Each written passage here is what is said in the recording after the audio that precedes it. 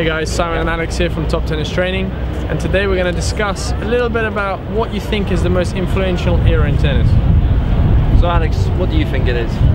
Well, I'd say the current, at the moment, like the current players, we have four really good players at the top of their game. Yeah. Who are dominating tennis. We've got Murray, we've got Nadal, we've got Federer, we've got Djokovic obviously, so those four I'd say at the moment are dominating, and I don't really know another era of tennis where there was four real greats that are really on top of their game. There's always been one or two like really dominating, but now, you know, we've got that competition. Although I think Djokovic now has actually kind of steamrolled through and actually gone ahead of that. So now, obviously, you know, he's taken over a little bit. But I still think that now, like the standard of tennis and the quality and how physical the game has become, I think this is the era of the best players. I think. What about in the past? There was 80s where you had players like McEnroe, Borg, Jimmy Connors, Ivan Lendl, later on Boris Becker, all at the best, all at the top. I think competing for Grand Slams. I think that what you have to kind of consider a little bit as well is the way the game's evolved and changed. You know, there used to be a lot more serve and volleying going on. Even the courts at Wimbledon were a lot faster, so the grass was maybe a little bit longer. There was fewer longer points, so maybe the game wasn't as physical, but it was about coming forward, it was about being aggressive, and it favored those players a lot more. So that's why I'd say those players dominated. Would they be able to dominate now?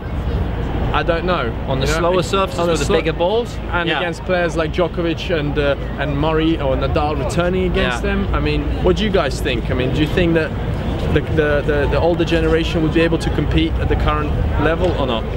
Hi, I'm David Nalbandian, former world number 3.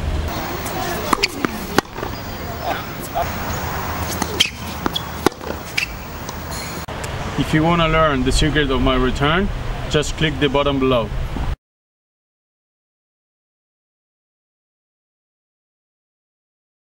What about the 90s? We had Andre Agassi, obviously Pete Sampras, who kind of dominated that era. You had Jim Courier, you had Michael Chang, so you had four Americans who were at the top, and then later on you had bigger servers like Richard Krajicek, Goran Ivanisevic, who also won Wimbledon.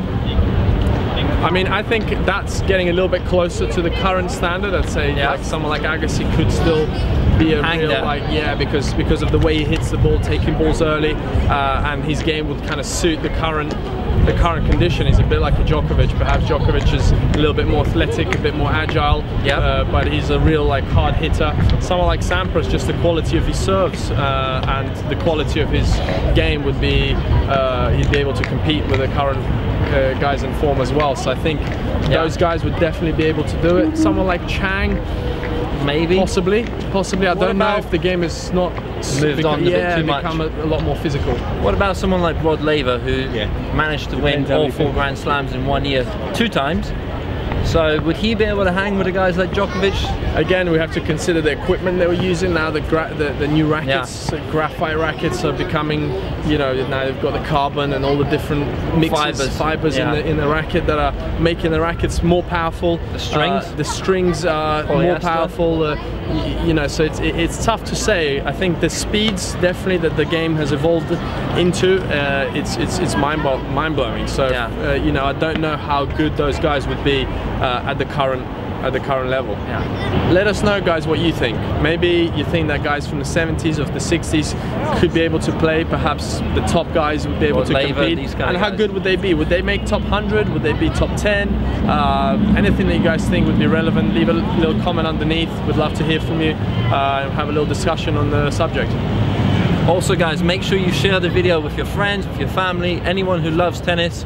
We love to get those guys in the debate, and we also want to bring more videos like this to help you with your tennis game. Exactly, guys. We're trying to grow our channel as much as you can, so any share is really appreciated from you guys, and you are the ones that we're doing this for, and this is why we're hoping to grow it even more. And also thumbs up the video for the London Eye in the background. All the best, guys. What do you guys think? Let us know. Leave a comment below. Sorry. What do you guys think? Let us know below whether you think guys from the 60s could do it, guys from the 70s, from the 80s. That one.